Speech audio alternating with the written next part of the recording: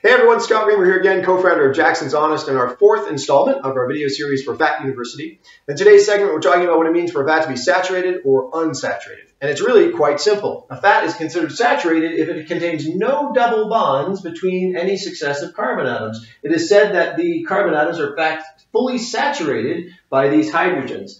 A monounsaturated fat is where there's one double bond between successive carbon atoms, leaving some open space there. A polyunsaturated fatty acid is one where there's two or more double bonds, again, leaving space where there are not any hydrogens. Now, this is all interesting, but the effect of these double bonds, either mono or polyunsaturated fatty acids, these double bonds are actually quite weak, and they make these molecules, these fatty acids, much more prone to oxidative degradation, fancy term for rancidity. It goes without saying that you should not eat oils that are rancid, as they have a pro-inflammatory effect in your body. And these were precisely the effects we were trying to minimize in our son Jackson's diet by feeding him a high saturated fat ketogenic diet full of saturated fats like this, lauric acid.